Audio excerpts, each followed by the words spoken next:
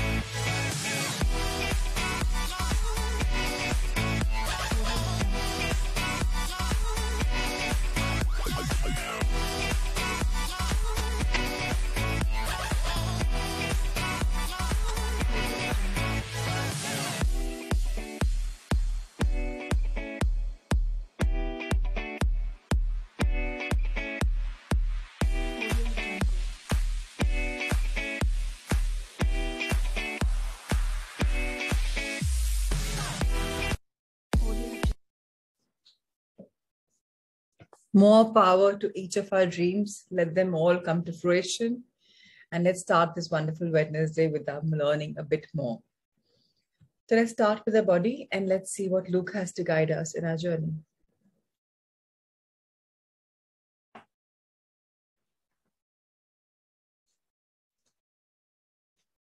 All right. So yes, a lot of us have been loving potatoes, but not been eating for fear of them making us fat or whatever reasons. Today, let's understand why we should eat potatoes, lifestyle number 27. The truth is, potatoes don't make you fat. Poor lifestyle, overconsumption, or deep fried potatoes do. Cutting at potatoes may help you lose a little weight. However, my approach is to allow most of my clients to eat potatoes every day, but in the right way and in the right quantity. For the longest of time, people have made out potatoes to be really bad. But the fact is they contain a lot of nutrients and vitamins that can help your immunity and weight loss. Please don't get diabetes by eating potatoes. People don't get eating diabetes by eating potatoes. They get sick first and then are not allowed to eat too many potatoes because of the sugar levels. Potatoes are a rich source of vitamin B6, which is essential for energy metabolism. Vitamin B6 helps convert carbs into glucose and also breaks down protein into amino acids. So although potato is given a bad name, yet potato isn't bad. It's just a carbohydrate and a starch. There's absolutely nothing wrong with either of those if they're digested and broken down the right way. Potatoes are also rich in folates, which are used by cells for synthesis and repair of DNA. So they're good to eat for cancer patients because they help with DNA synthesis and repair, as all mutations of cancer cells are a result of the mutation in your DNA. The right amount of folates in your body aids the process as well. So let's understand that potatoes are great. Now, what all is there which is not allowed is something we have to all understand, but we are not eating it sensibly. So hence the huge thing about potatoes not being allowed. Potatoes become unhealthy when you deep fry them because they absorb so much oil. So French fries are completely, over-exaggerated, should never be had. Overeating them too is harmful, is so as overeating any other fruit or vegetable. Remember, the human body will use only what it needs for its functions. Anything extra is likely to get stored as fat or as impurity. Apart from the nutrient mentioned above, potatoes contain iron, phosphorus, calcium, magnesium, zinc, all of which contribute to bone health. India has a high number of cases of osteoporosis, patients of which can benefit from eating these vegetables. Also, iron and zinc found in potatoes lead to the production of collagen, which is essential for bone formation. So potassium in your body can lead to vessel dilation, which can actually reduce high blood pressure. As potatoes are loaded with potassium, they have direct impact on reducing high blood pressure. Similarly, this vegetable can help with inflammation because of the choline content in it. Importantly, choline also reduces the absorption of fat into cells. So I think having heard all of this as above, if you are looking at eating potatoes in a sensible form, it's never a bad idea. It may be eating as a normal vegetable, maybe eating as a tikki, it's never bad. But yeah, if you're frying it, deep frying it, it's really, really, really harmful. So yeah, let's understand that it is going to help us in our body as long as we are more sensible about it. Time for the last magic chapter for the series. And that's very beautiful. So a lot of you will be confused and I'll explain to you why. So day 28 is Remember the Magic. So Charles E. Lindsay, who's a writer and a Celtic folk musician, he says, that's the thing with magic. You've got to know it's still here all around us, or it just stays invisible for you. So very important for each one of us to understand that what we have been doing in the last, first say 27 days, 26 days, is what we're supposed to be continuing henceforth. So when you look at Rhonda Byrne's book, and she says, write down gratitude for till the 28th day, it's writing any 10 forms of gratitude for anything generic in your life, which you have been blessed with, anytime ever. But what I have made you do is to make your gratitude more integrated within you. I have requested you to write gratitude of the previous day. And that is what today is all, the exercise is all about.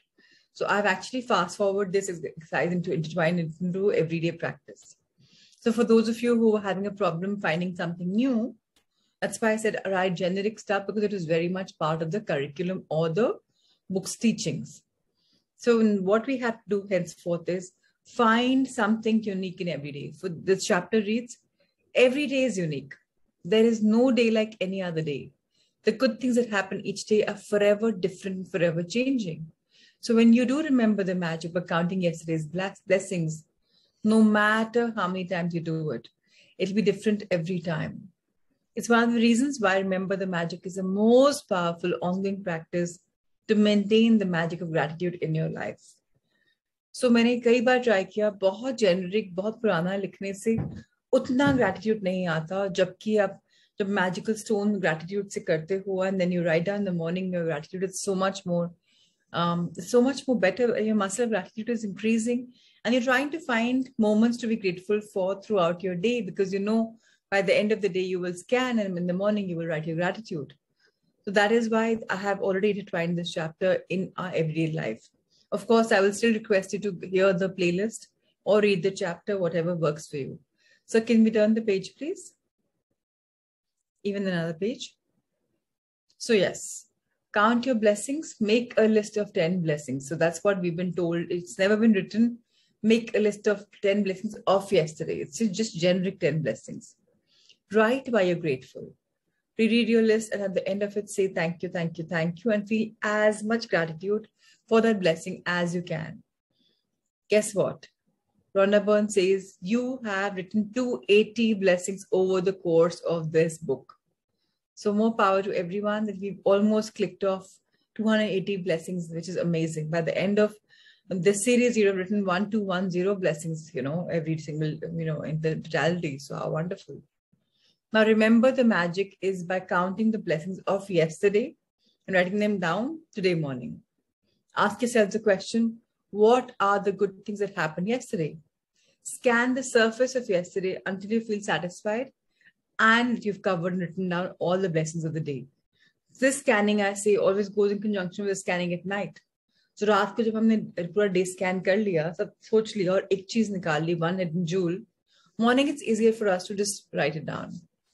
So that's what, and all we have to do is simply say magical word, thank you, thank you, thank you in my mind in the end of writing each blessing. And that's what we've been doing in the night. It's a magic rock scan. So with this today, we conclude this beautiful journey, this beautiful book. But remember, there are 2-3 more chapters and we can continue them if you wish.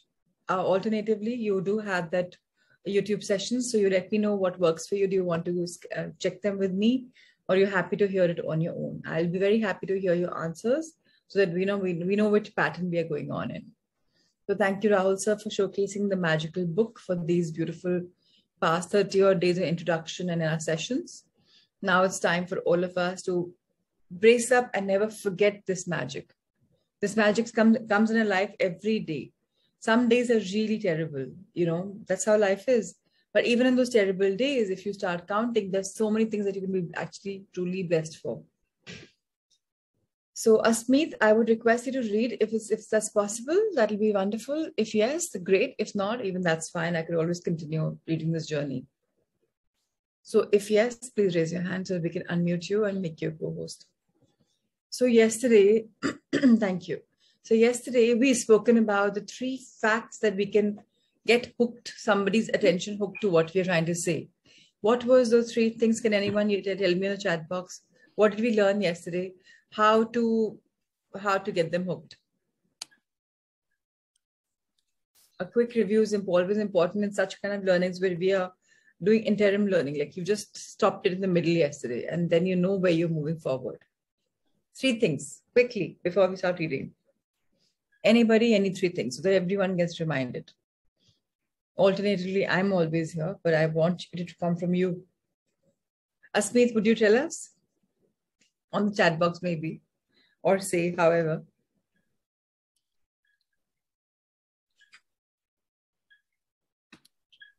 For the earthquake, yes, lovely, okay. Question, respect, okay. Okay. What else are we missing? Reference, question, statement. Absolutely, absolutely, some tag. Great. So thank you, everyone. We have realized yesterday that we have to hook the attention by, using some personal reference. Absolutely. And the communication we have to be open and receptive to what they're saying so that we come to the level to understand. And that's when we start our persuasion. We just know that we have now hooked their attention. Wonderful. And it's always important to have a personal reference. Otherwise, a person does not relate to anything generic said by anybody. It could be anybody. But if I know Asmeet says something to me, Prachi, do this course, I've tried it and it's great, I will do it. But if some general person, Tom, Dick, and Harry, comes and just says, try this course and do it, it'll never make a difference. So very important. And when I communicate, I must know where are you resonating from? Are you with me on the same page? What is it that your feelings are? So that's great. So today we start the chapter from page number 204 from the highlight part. Now that you've hooked their undivided attention, how do you hold it? Asmeet, over to you. Good morning. Good morning. Unfortunately, our attention level begins to wane or decline within 10 or 20 seconds. So the next roadblock to effective and persuasive communication is a person's declining attention span as thoughts begin to drift away to more pressing issues. So if you are to effectively and persuasively communicate, you need a way to keep raising the level of person's attention whenever it begins to decline. This holds true whether you are speaking to a 2-year-old, a teenager, or the CEO of a Fortune 500 company. 25 years ago, 2 of the best communicators I have ever known taught me a method for raising a listener's level of attention anytime it started to drift away. Gary Smalley's mentor was the first person I heard who taught this method, but it was Gary himself who really taught me how to use it. I've seen him use this method in one-on-one conversations, as well as when he speaks before audiences as big as 70 to 80,000.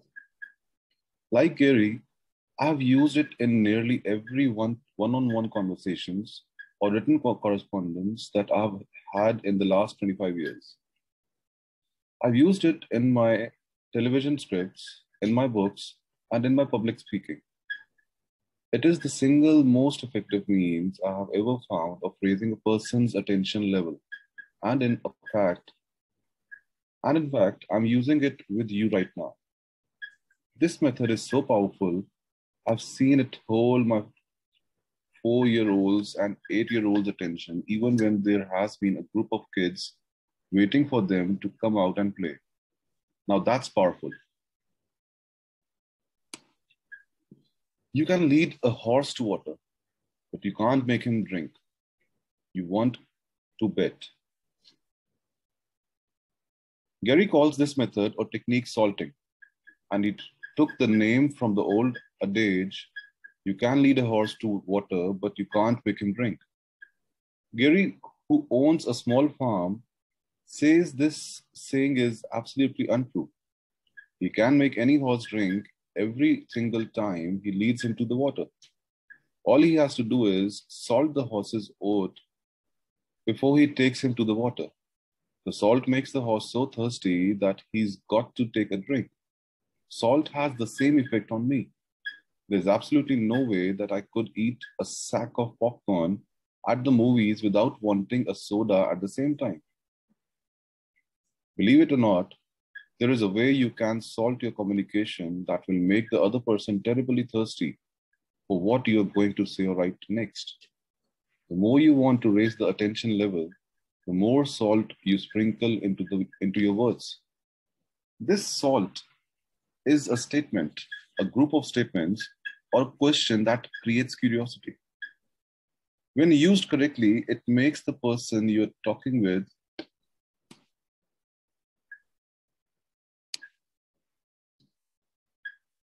can we turn the page?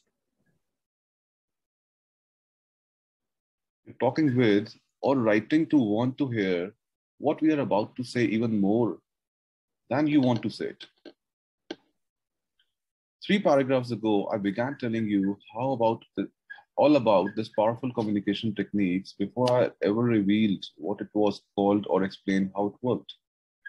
I was salting you, creating curiosity about this technique before I revealed it. Knowing what you know now, if you went back and reread this book, you would see that I have used the salting technique over and over again in every chapter. During my first book tour, I was interviewed by a news anchor woman for a local NBC affiliate. Early in the interview, she asked me for an example of my communication techniques. I decided to show her the power of salting without telling her what I was doing.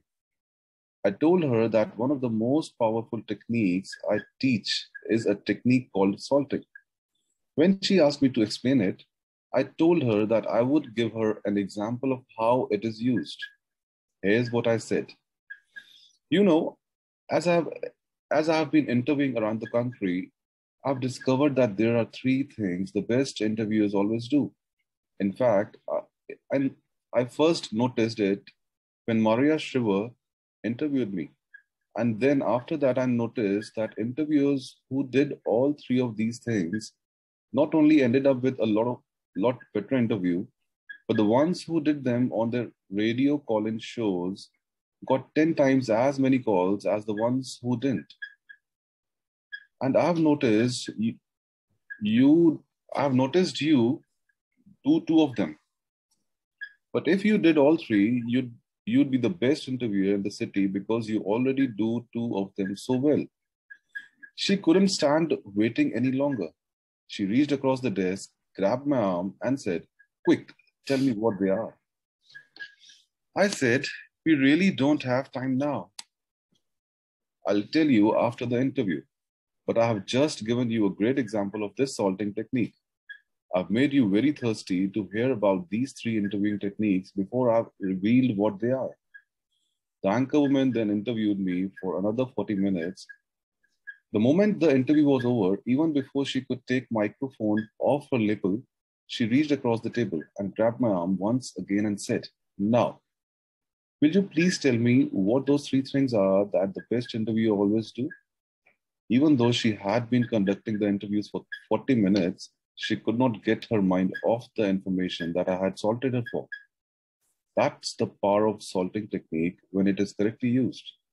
So even right now, the author is using salting technique on all of us, trying to pique our curiosity, get us so intrigued that what is the salting all about. So what did he say? The only thing he said is to make them thirsty, to make the horse thirsty, to intrigue them so much that they are on the edge of their seat. Like the way, you have movies which just close on something. This, I don't know how many of you saw this movie Bahubali, which came about a couple of years ago. That's what they've done, salting, right? Just like even Asmeet says, to be continued. You're just intriguing a person on what's going to come later. So that the person's so excited that, he can't get off it. That's what even Harry Potter movies or any sequel movies, movies or books are into. They're salting us. They're just tempting us. They're making us so anxious to know what's next. What's next? That's what we're all studying right now, salting. So now, beautiful conversation is coming. Let me read the conversation. So it says, a friend of mine wanted his teenage daughter to read a biography about a woman of tremendous integrity. Now, he read this biography himself and was so impressed with this woman, he really wanted his daughter to discover the principles that had guided her life. Here's what he said to salt her about the book. Carrie, I've just finished reading this book about this woman and I was really impressed. Why? For a lot of reasons, he says. One thing was that she was very resourceful. She fell in love with a guy who wouldn't even give her the time of day. In fact, he hardly even knew she existed. I know what that's like, his daughter said. But guess what happened? What? She did something that worked like magic on this guy. He not only began to notice her, he fell head over heels in love with her faster than she had fallen in love with him. In fact, he chased her so hard, it was only a matter of days before he was begging her to marry him. Wow. What did she do? Carrie said excitedly. It's too hard for me to explain, but it's in the book. Carrie grabbed the book out of my friend's hand and asked, what page is it on? I can't remember, said my friend. Can you remember the chapter? No, but you'll find it. It's pretty fast reading. With that, Carrie took the book, went to her room and finished it within 2 hours. So what did we read? This example. He just salted her so much, intrigued her so much, knowing she was in a similar situation. And there she was, boom, wham, 2 hours, the book is all finished. So we also can use this method in a very right fashion. Now, what is the right fashion or what is the wrong way to do salting? Let's get it from Asmeet when he reads for us. So you can make Asmeet the co-host. It will be easy for him to mute, unmute. So what is the right way or the wrong way to use salt? So until he comes, let me take it from. Too much salt or salting the wrong things. Asmeet, you're back. Please read. The right way versus the wrong way to use salt. Too much salt or salting the wrong things can have negative consequences. You may want salt on popcorn and steak, but you probably wouldn't enjoy it on a graham cracker or a piece of chocolate cake. And even if you like salt sprinkled on your steak, you probably wouldn't want it poured on. The same holds true with communication. You sprinkle salt into your communication when it's needed to raise a person's attention level, or when you want to make a person very thirsty for an important point that you want to make. If you pour too much salt into the conversation, the person will think to himself, enough already, get to the point. And if you use the salt for every point, the important ones won't stand out. So always use it to prepare your listener or reader for the most important points you want to make. And use it anytime you see someone starting to drift off or lose interest in what you are saying. Finally, don't be afraid to experiment. The more you use it, the more proficient you will become and more effective and persuasive your communication will become. So very important for us to understand that it is very powerful, but any practice, if it's done all the time, it's never going to be great, especially salting. The sandwich method is good to do every time. You want to just tell somebody compliments, you want to compliment him and then give him in the middle criticism or a value addition, it'll work. But salting has to be really, really, really careful. So now this is what we are being just guided. So what are we going to do? Create that intrigue, create that picture, create that mystery so that the person wants to know more. Anyway, now we're going to read about the most powerful communication technique I have ever used. Let's get to it. The first technique we looked at was the hook, which is used to capture or recapture someone's undivided attention. The second technique was salting, which is used to make people thirsty for important points or information we want them to pay special attention to. The third technique is the most powerful and effective communication technique I have ever learned or used, and it is one that has been relied upon by the world's greatest communicators. Ronald Reagan, Ted Roosevelt, Winston Churchill, Mark Twain, Abraham Lincoln, Ben Franklin, and even the biblical writers and prophets used this technique regularly and skillfully to move their listeners and readers to the heights of human understanding and emotion.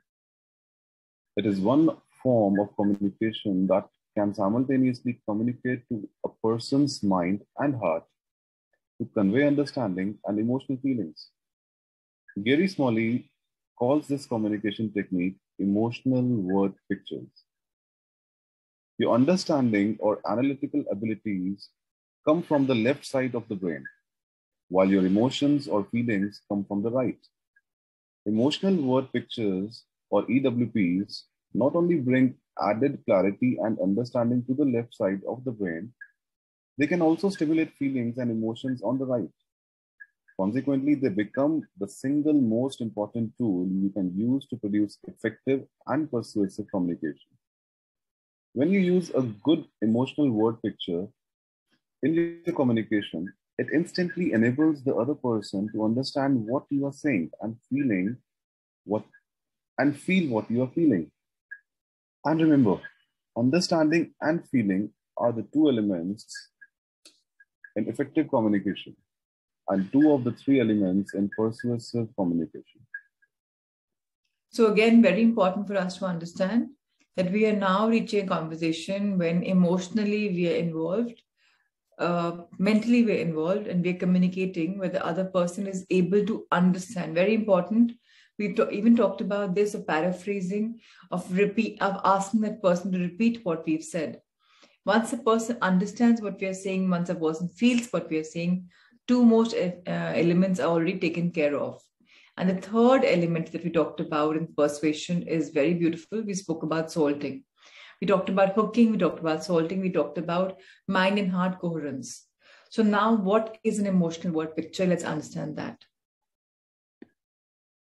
An emotional word picture is a word, statement, or story that immediately creates a picture in listeners' or readers' mind that clarifies what you are trying to say and communicates a feeling that you want the listener to experience.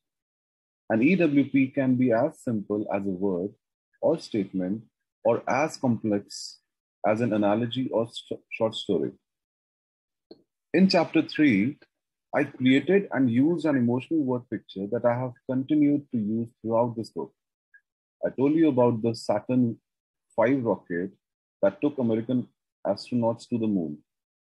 I described its 36-story height, its 5 massive rocket engines, and the power it generates when it blasts off. I told you that you were just like the Saturn V rocket, except you have 7 giant booster engines instead of 5. I told you that most people live and die in their launching pads, never having ignited the massive engine. I said that you were anchored to your launching pad by 6 chains, and that if you wanted to achieve your dream, you needed to cut these chains and ignite your 7 rocket engines. This is the emotional word picture that I used to communicate an understanding and feeling about I wanted to share with you in this book.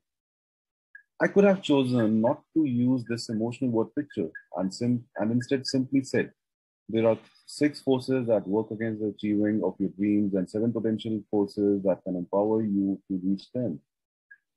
You tell me which one you think is more effective. That best clarifies the mission of this book and best motivates you to read it. So isn't that such a strong picture, that EWP, which he's portrayed for us, that emotionally we are connected with that particular image? A rocket is on the launch pad. You wanted to go on up, And with that, to take it up, you have 6 chains to pull it down, or free it of just doing it. So what are you doing? You're kind of imagining, you're kind of resonating, you're kind of relating. So that is why this relational picture is very important. And that is what he has used in the first chapter, the very first threshold of taking a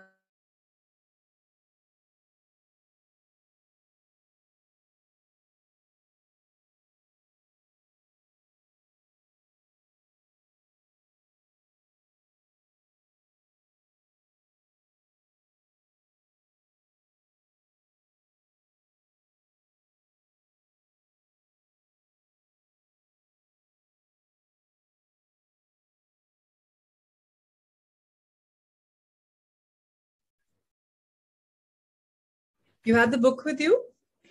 I don't have it right now. Okay. If anybody has a book, we can just share the screen. Meanwhile, otherwise, we can just read. We can all open our PDFs. Let me check. Alona, are you here? Shivani, can you call up Amit, Rahul sir and check?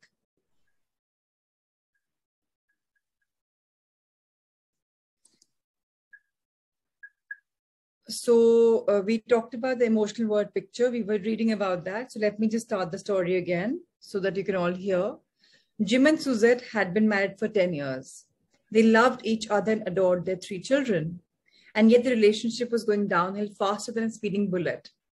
Jim was a high school principal and a football coach whose time was dominated by his school responsibilities. Suzette had tried to tell Jim that she really needed more of his attention, time, and help. But nothing she had seemed to make any difference. After attending a Gary Smalley seminar and learning about emotional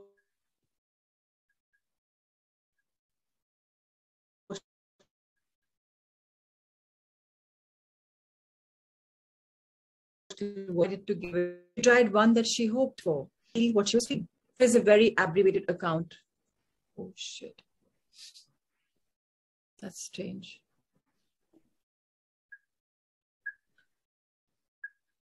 Okay. Yeah, sorry. I think he's back.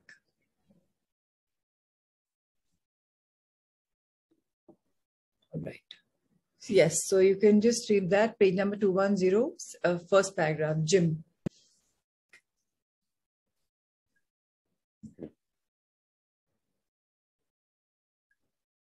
Jim, Jim, every day you leave me and the kids early in the morning and go off to work. You start your day with the breakfast with your friends and associates and take all the time you need to talk about anything and everything you want. At the end of the meal, you take a few leftovers from your conversation, maybe a teaspoon of eggs and a corner of your buttered toast, and drop them into a doggy bag.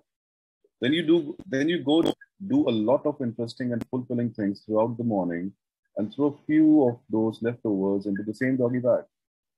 You go to lunch, and once again, you have interesting conversations and times with those you care about. At the end of your lunch, you throw a few more leftovers into the doggy bag, maybe a little asparagus with hollandaise sauce. Your attention is filled with more conversation and activities, and then you go out to a nice dinner with your friends. You have a mental and emotional feast. At the end of the meal, you throw a piece of whole steak and the corner of a hard roll into your doggy bag. When you finally come home, I'm really excited. The kids and I haven't eaten all day. We can't wait to feast on our time and conversations with you, to hear all about the interesting things you did during the day, to hear about your conversations and activities, and to tell you about the things we did. But when the door opens and you walk in, you simply hand us the soggy bag of leftovers and walk into the TV room and watch television until you go to bed. Jim, the kids and I are tired of doggy bags every night. We want to feast on you and have quality time and conversation with you. Jim was deeply moved by her word picture, and then gave her one that clarified how he often felt when he came home. Sue, remember your grandfather's little puppy? Suzet's happiest childhood memories were of her times with her grandfather and his dogs. When I got off to work, it's kind of like grandpa's puppy digging out of the yard and going off into a scary world. I go out and I get chased by big bad dogs. These dogs catch me and bite me and scare the crud out of me. Later, I run into some great big humans and they throw rocks at me. One hits me in the head and really hurts. Another hits me in the tailbone, and I don't think I'll ever be able to sit up for Grandpa again, no matter what kind of bone he offers me. I then run into a big tomcat. He scratches my back and leg and opens up a cut right above my eye. I pick up all kinds of briars and thorns on the way home, and all I can think about is getting back to my nice, comfortable home and seeing Grandpa. I think about the food he'll give me, how he'll get all the thorns out and put me in nice, comfortable doggy bed. I finally see Grandpa's house. I'm so happy I want to run, but I'm too exhausted and hurting too much. I crawl back under his fence and go up to the doorstep. He opens the door and I get all excited. I bark out, Grandpa. But as soon as he sees me, he grabs a broom and starts yelling at me and hitting me. You ungrateful mutt, how dare you dig a hole under my fence and run off? Whack, whack. Get back up here. I'm not finished talking to you. And he hits me again. Whack, whack.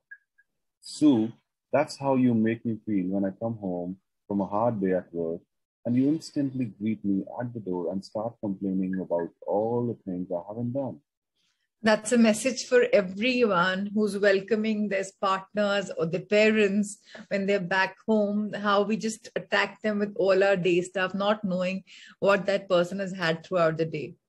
This is something that he's portraying such a strong emotional word picture to his spouse who's saying that enough of doggy bags, now it's time for it.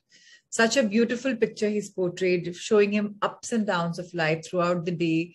And this is what he comes to not be greeted well, not to be given that warm hug that, satiates a man or a woman's heart. So now this is what we are being made to understand, that create an emotional picture, create an emotional word picture, because that is how men or women are greeted when they're back. They've had a full day, and that's when sometimes the antennas go up because you touch in the wrong spot. So let's be careful about this. This emotional word picture probably came to us in this morning for us to relate, relation of whatever's happening, right? So yes, I know a lot of husbands would be wondering where their wives are because they are the ones who usually come back from work. So yes, this is also for some women who come back from work. So yes, please, let's continue this emotional word picture. Okay, how lovely. All right.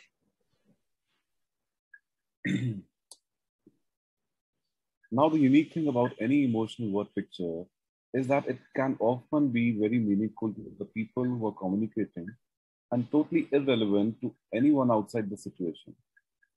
While these word pictures may not have been effective with you or me, they were incredibly powerful and effective with Jim and Suzette. After he finished his word picture, Suzette cried for more than an hour and then asked his forgiveness. He was so moved by her word picture, he resigned from his job and took one that would not only give him a lot more time with Sue and the kids, but would not leave him as emotionally and physically drained, so that when he came home, he would have the emotional and physical energy he needed to give his family the attention he felt they deserved. While emotional word pictures can be stories such as these, they can also be in the form of a much simpler analogy. One couple I know uses the analogy of a savings account. If Joe does something that offends Patty or hurts her feelings, she'll tell him, "You just made a withdrawal." Wow. Joe then asks, "A big one or a little one?"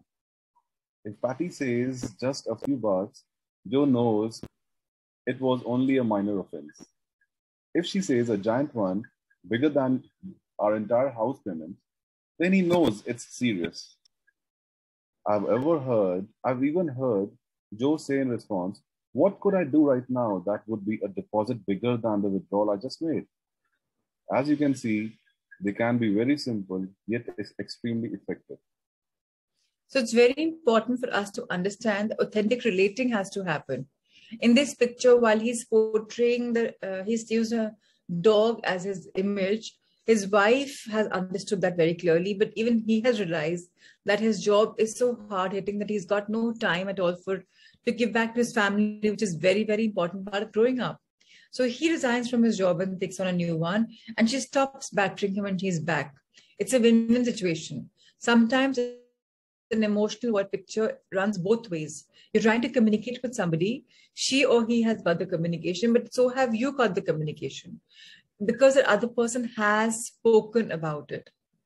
And even the last one tiny paragraph about the saving account, it's so beautiful the way it's articulated because you're kind of comparing it now. So that is why sometimes, that's why they say pictures speak louder than words, which is why you develop an emotional word picture so that you just resonate with that single word and you create the entire emotion around it. So let's understand the 5 most important steps to begin using emotional word pictures. Now we've understood the power of emotional word pictures. These 5 steps we will be studying tomorrow in detail when we start our chapter from page number 212. Until today, let's understand what kind of emotional word pictures can you and I use to make a referential talks and conversations communication with whoever we are meant to be, whether it's within the family, it's in your personal world or your professional world. Let's understand that we are going to be using them with whatever tools we've learned yesterday and today about our communication. So this chapter is beautiful. It's also very, very impactful chapter. So we'll continue it tomorrow. So thank you, Rahul sir. Let's take this journey forward tomorrow. And now it's time for a Surya Namaskar, sun salutations.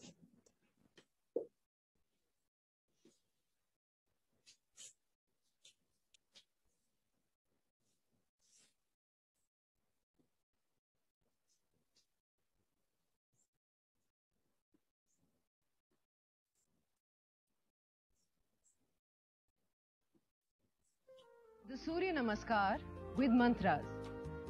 Om Mitraye Namaha. Om Ravaye Namaha. Om Suryaye Namaha. Om Bhanave Namaha. Om Khagaye Namaha. Om Pushne Namaha.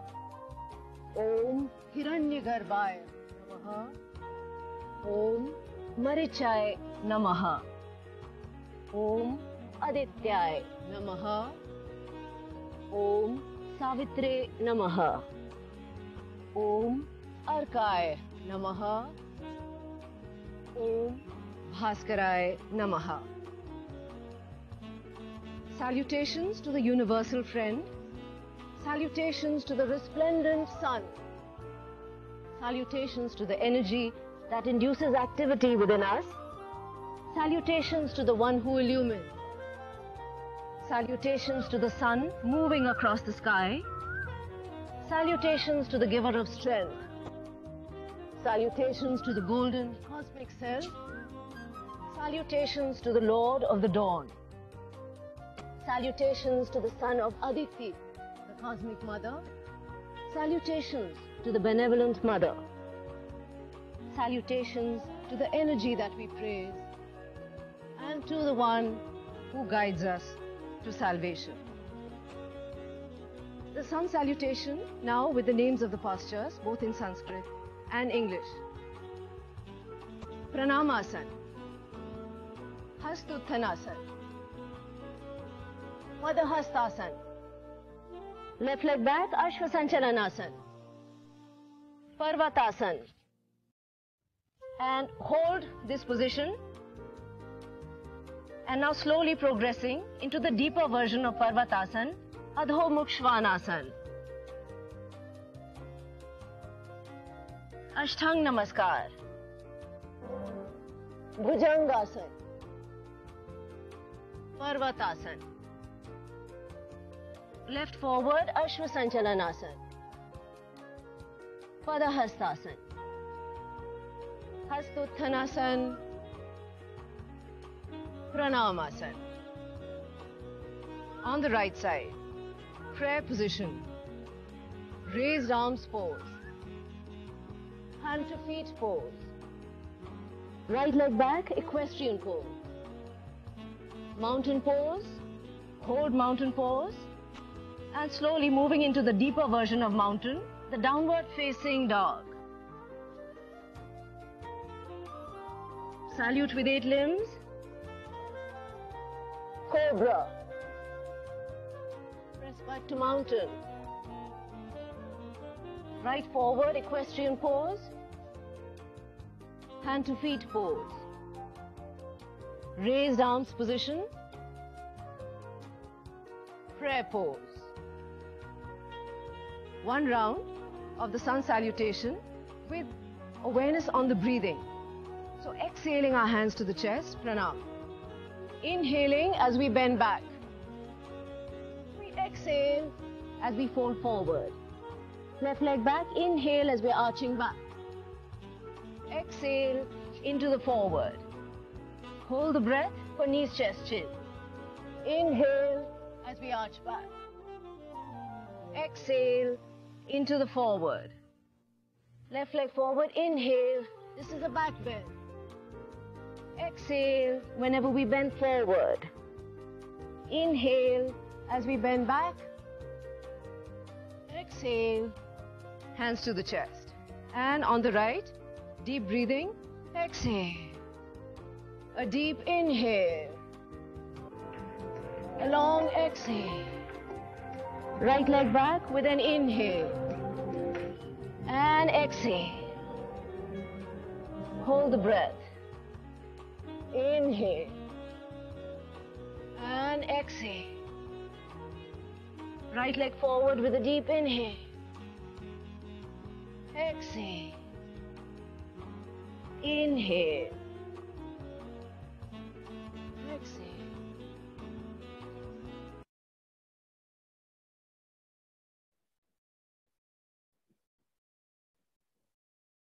All right. Today's chapter is beautiful. It's about politics and government. It's something that all of us have been questioning, all of us have been wondering. And this book also, in this chapter, brings you timelines. A lot of you have been wondering about the timeline, which world we're talking about it. Yesterday, I got a very beautiful question. We've been talking about the new world. When is it coming? So here we are. The simple answer was whenever we are ready, it's coming. But this chapter is going to give us timelines also. So let's read about politics and government. Thank you, Asmeet, for reading so beautifully. I think I've been missing your voice. Thank you for lending it so beautifully today morning. And now let me take you through this gorgeous chapter on this beautiful learning. Chapter number 15, it's about politics and government. So the original framers of the Constitution of the US almost got it right. The concept was great of having a government of the people, by the people, and for the people. However, the implementation did not go as ideally as the concept of democracy. For most of our recorded history, mankind has been ruled by authoritarian, dictatorial, and fascist regimes where the common citizen does not have much say in the development, implementation, or enforcement of the laws and rules. Monarchs, maharajas, kings, queens, dictators, tyrants. In all these systems that we have been using since ancient times, there's typically one person at the top who has total and uncontestable power and authority. He or she can do pretty much anything that they like, and there's absolutely nothing that anyone can do about it. So how did this one person get to the top of the pyramid? How often it is simply by birth into most often it is simply by birth into a royal family. Can you think of a more gross, unfair, and unjust system? And yes, we just accept, and yet we just accept it and submissively live with it. So is democracy the answer? It was to overcome the injustice the framers of the US Constitution came up with the idea of trying democracy. If people could vote on the various issues, then no single person is making the rules and the majority rule prevails. But how do you get people to vote on the issues? There were many practical problems. To overcome these, it was decided that groups of people should elect a representative by majority vote, and the representatives would then get together to vote on various issues.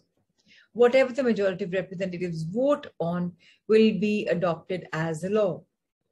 But there are some serious systematic problems with this approach. This is why we have a president of the US who got fewer votes than his opponent did. Is that a fair system? Is that a system we desire? So what is the voting process? Let us say we have an election. 60% of the qualified citizens vote and one particular candidate gets 55% of the vote and is elected. Now you have representation that only 33% of citizens voted for. Is he or she really representing the entire group? A vote for him only signifies that he was judged to be better than his opponent. It does not mean that he agrees with everyone that voted for him.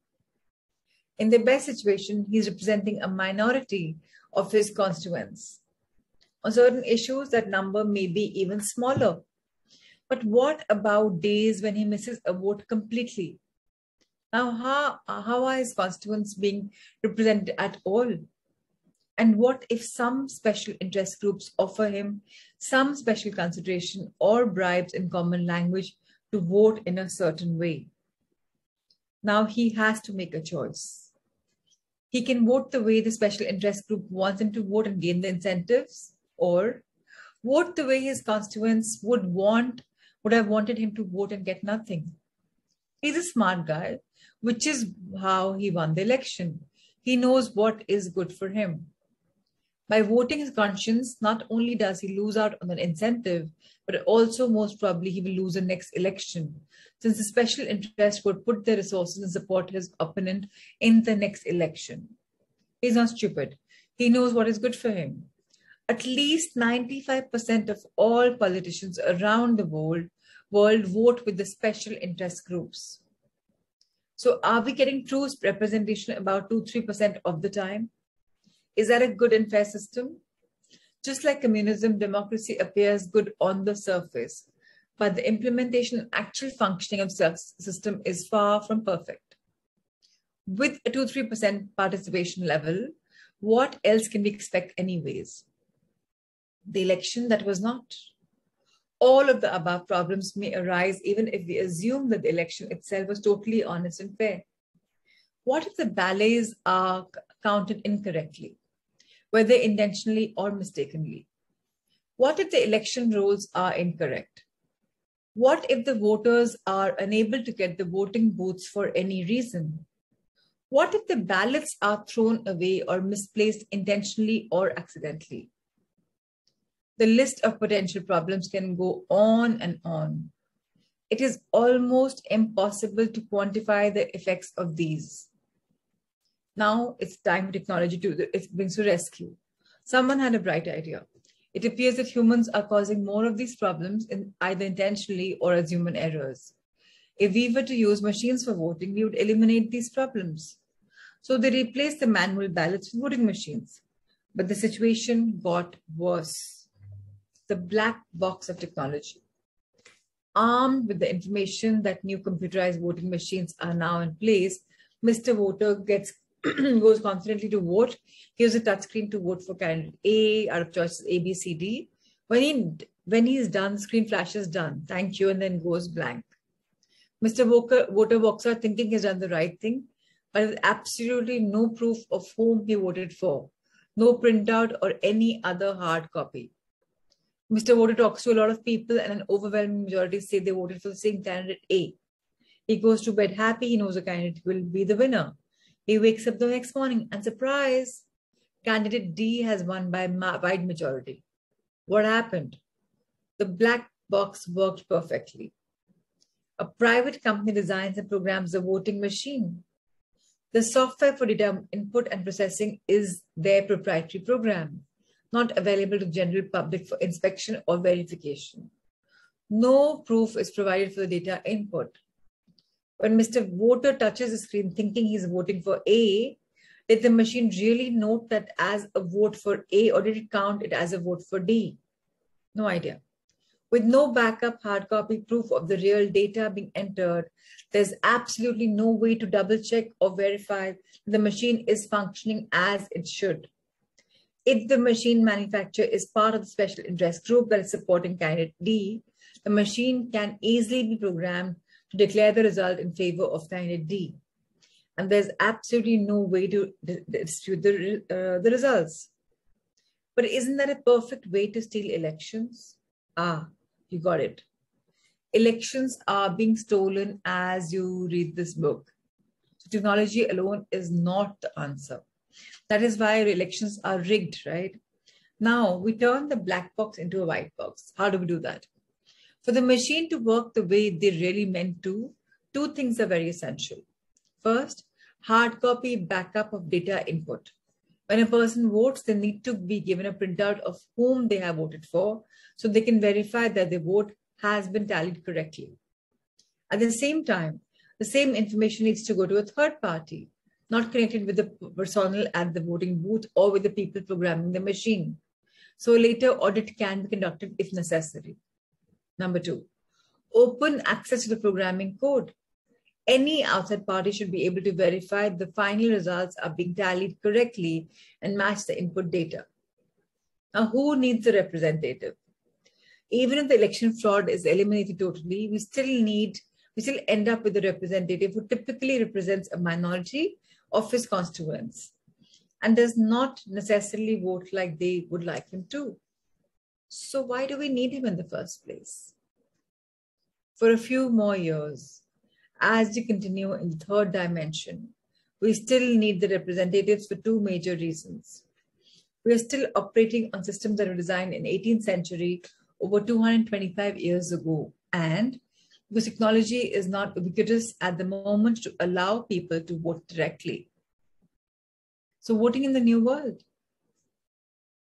Now, in the new world or the fourth dimension, everyone will have constant access to technology that is connected to the equivalent of the internet or the World Wide Web, only www. Every issue that requires a vote can be voted on directly by the people themselves. There will be sufficient time given for people to vote on an issue. It is not like a current vote in Parliament, where it is only at a specific time. And if you're not present, you miss the opportunity to vote. Everyone will have enough spare time and a sense of civic responsibility to regularly monitor the decisions that require a vote and vote their conscience. The process will be very, very simple. If an issue only requires a regional vote, only people in that region will be able to look at it and vote on it. The result tally for all votes will be freely available to everyone at all times. Why would we need any representatives then? No representatives needed, no election fraud. People's will is being truly reflected in all the decisions. No special interest, no bribes, legal or illegal. All we would need are administrators, but all activities of the administrations will be transparent to everyone. So isn't that wonderful that it's sounding so amazing? Now let's hear about the politics of war. Since we operate in a world where the top person makes the decisions, generally that person has uncontested power and authority. The person may develop a big ego since he feels that he can do no wrong, and everyone has to submit to his will and power. The bigger the ego grows, the more drunk on power he becomes. Power means control and ownership. Unless one controls, one cannot feel the power. So they need more and more things to own and more people to control. Greed and control become the driving force for the person. Hence, the need develops for conquering others to increase the span of control and own more things. Since others do not want to be subjugated, force has to be used. Then starts the war. The trouble with war is that it is self-perpetuating. The winner feels even more powerful and develops an addiction to acquire more and more power and ownership. The loser wants revenge and wants to take back what he lost. Thus, both the winner and the loser end up perpetuating the war. It becomes a vicious circle of violence. So we're seeing this, right? It's happening all the time. Right now, so many parties are fighting with each other. One wins, even the others, waiting for the next election. And they're trying to create those problems. In a nice governance also, people are still trying to create that problem because they don't want that government to be victorious. Now comes the part, no nations, no war. It is only sovereign nations that fight with each other. For example, in the US, the state of New York does not attack the neighboring state of New Jersey. Similarly, India, for example, the state of Rajasthan does not attack the neighboring state of Gujarat. In the new world, we will have no nations. The entire world will be a global village. Then who is going to attack whom? The politics of peace. In the new world, peace will prevail. Since people will have no desire to hurt anyone and no desire to take their property. The prevalence of unconditional love means accepting people as they are and considering everyone to be at the same level. If you have no desire to prove yourself as superior to anyone else, you have no desire to control them. If you have no desire to control anyone, you will never get into any violent situations. Peace comes automatically when everyone operates from unconditional love. So a lot is coming our way. There will be no need for military industry complex. We've talked about that in a very basic form, that which industries will not be thriving in the new world. Also tomorrow, there'll be a lot of chapters coming up with timelines. So you'll get to know what is happening, what has happened, what is going to happen. With the defined timeline, you'll be able to relate to it probably. That, okay, this is what's happened, this is what's not happened. As I said, this book is a channel book. It comes with definite guidelines. So let's embrace the change and let's go for tomorrow, which is going to be, we're going to be so thankful for so many new learnings and we'll be able to authentically relate to it. So more power to each one of us as we talk about tomorrow's chapter. So thank you so much, sir, for showing this chapter. It's just a one-page chapter, two-page chapter left for tomorrow, but nonetheless, we'll do it tomorrow. So, okay, today it's time for a hard thought. Let's go for it.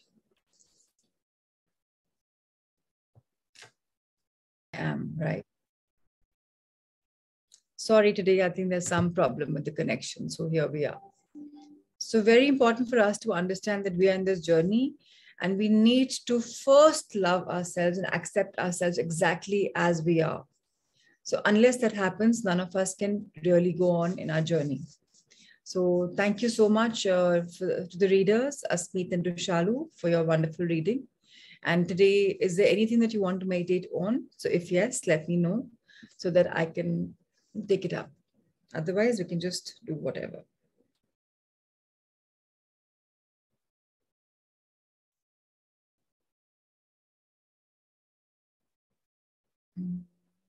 Right.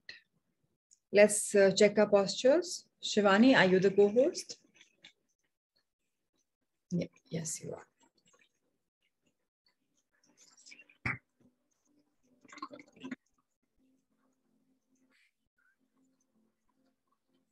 Let's check our postures. Our back straight. Our feet firmly placed on the ground below. Our eyes softly closed. And a soft smile on our faces. Let's take a deep breath in. Fill ourselves with love. Feel the love pulsating in your body. And gently exhale.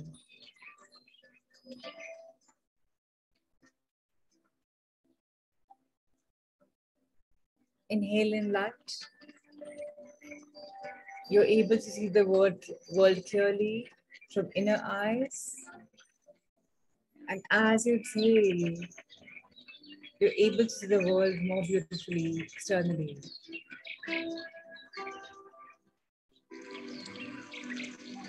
Let's inhale strength. We are strong mentally, emotionally, physically, spiritually, intellectually.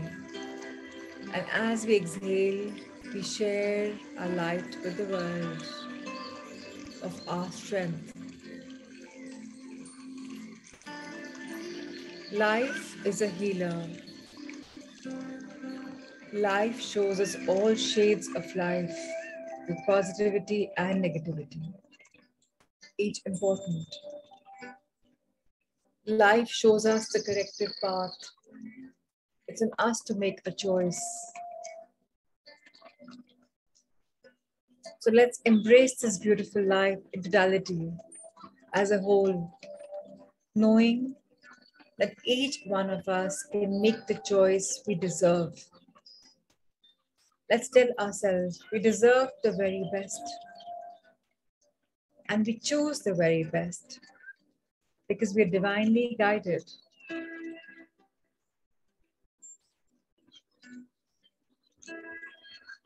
We invest in our holistic growth.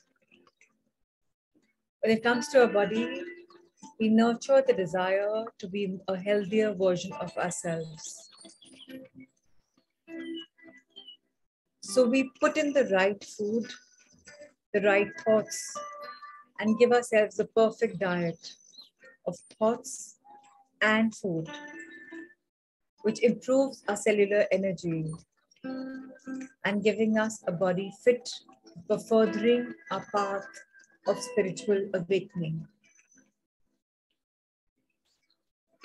We read new things, creating a mindful space of learning and growth. We are now operating from a world of heart because we've realized the true amalgamation, integration of heart and mind. Heart being part of the physical body, and yet most important for anything to do with mind. Only the coherence makes it possible for us to do something. And when the two come together, we're doing something which is soulful. And there is a play of our willpower that will invoke in us. When our heart is emotional, feeling the right emotions, and our mind is giving us a dialogue, we are truly called mindful and heartful. And that's when we become thankful because we're learning to do something with full gratitude, knowing it's for the highest best.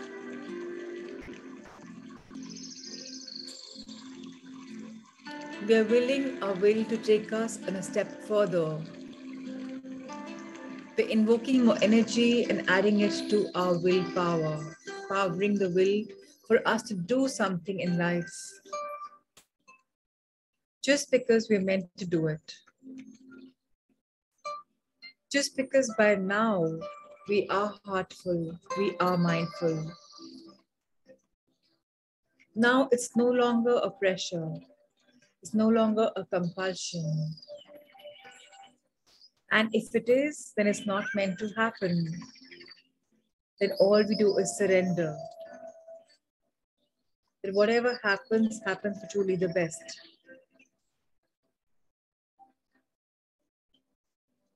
We are in this beautiful spiritual world, evolving every single day, learning the finer nuances for living our life, learning and imbibing and sharpening our already prevalent virtues, honing our skills with the beautiful, irreplaceable, knowledgeable bank that's coming our way every single morning. We have thoughts to ponder on. It gives us some matter to read, to reflect on. making us more analytical, more reflective, and hence we are becoming the better versions of ourselves. It's raising an attitude of questioning in our mind, the most important virtue of a seeker, which we all are. The more we seek, the more we get. We're now delving in the deeper oceans and finding the pearls within. Aham Brahmasmi. I am the ultimate universe. Whatever I'm finding outside is hidden within me. As I take a step within me, I realize the true value of wisdom and words, of strength, integrity, and all things wonderful. Let there be love. Let there be light. Let each one traverse on the path of goodness, choosing what's meant to be for their highest best, where each one exercises the willpower, which automatically is a gift of coherence of mind and heart, where each one of us is positivity induced, each one of us is healthy, each one of us is learning to grow holistically by giving equal importance to all spheres of growth. Today we have learned the most important lesson of integrity, where it's important for us to get our financial goals. It's as important for us to get our emotional and personal goals.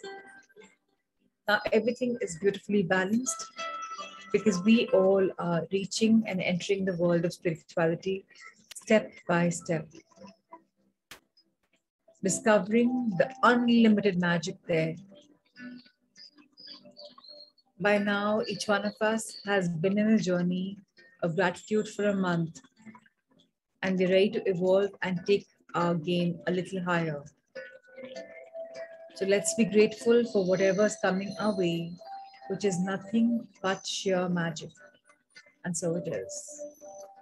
Let's bow in gratitude towards Mother Earth, express our gratitude, express our love, express our light, and thank her for showering us with all the beautiful virtues, especially love and light. Today we promise you, Mother Earth, that each one of us will work on our consciousness, live life with more awareness, and elevate ourselves.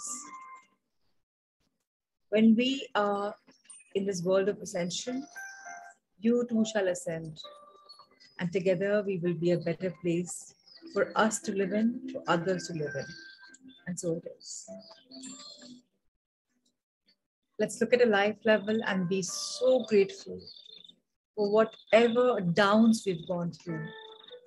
Each down, each challenge made us tougher, stronger, more authentic.